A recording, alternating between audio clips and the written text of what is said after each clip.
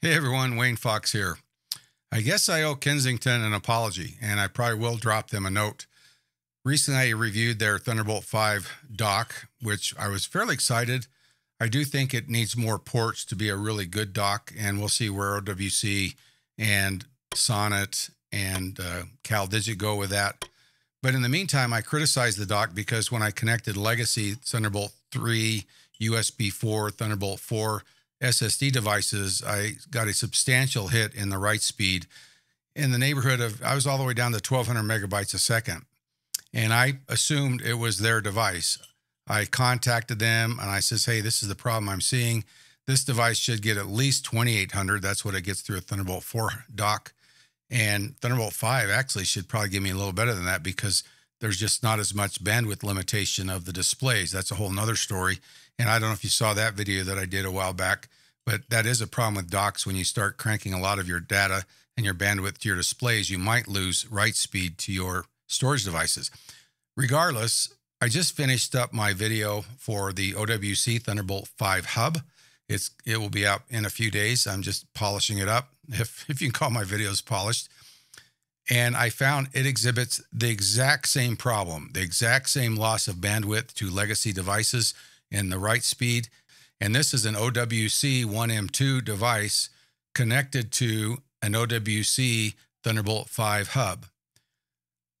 I don't know if this problem is just something we'll have to live with. That's just a quirk of Thunderbolt 5.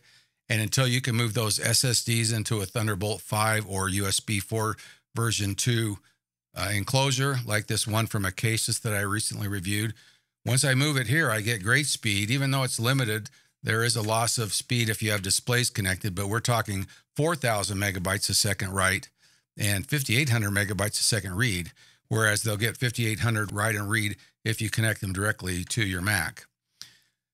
I don't know. This could be related to the chipset they're using. I didn't really research to see if they're using the same chipset. This might just be a fundamental problem with Thunderbolt 5 and these legacy devices. They're supposed to be backward compatible, and I guess it depends on how you define compatible. Compatible means they'll work, or compatible means they'll work as good, which that's to me is compatible. Or like I said, they actually probably should work a little better because the display bandwidth really shouldn't affect the throughput to these devices.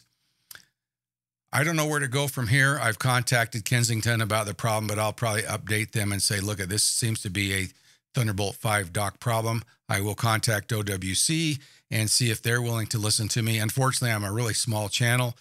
I thought I'd throw this video on there. I do think that Kensington device was a good device other than this problem. I still think it has fewer ports than it really should to be a good dock for $400, but it probably would work fine. In my case, I'm keeping the OWC that I've got, and instead of my Avanki dock, which takes 2 ports to my computer, I've decided that I can use a Thunderbolt 4 dock, and I'm going to use CalDigits because my main issue is USB devices, and it's got 8 USB ports, including 3 on the front, which I'm always needing. It's got the SD cards I need, which the OWC hub doesn't have. It's just a hub. It really doesn't have any ports except one little USB port, so it truly is just a hub. Of course, it's only $200. But anyway, between those two, I think I can have really good connections. And the good news is I can connect my storage device either directly to my Mac in that third port and get that lovely 5,800 megabytes a second read and write speed. Or if I need to, I can just plug it into my my OWC Thunderbolt 5 hub, and I'll still get around 4,000, even though it's driving at 2 4K displays. Well, I thought I'd throw this video out there just to talk about it. I don't know what to do. I'm hoping that maybe some bigger tech channels that have a little more clout discover this, or maybe even somebody like CalDigit or OWC hear about it and research it. If it's what we have to live with, I don't understand it. I don't see why we should have to live with it. That just doesn't seem compatible, backward compatible to me. Well, let me know what you think. Hey, thanks for watching. See ya.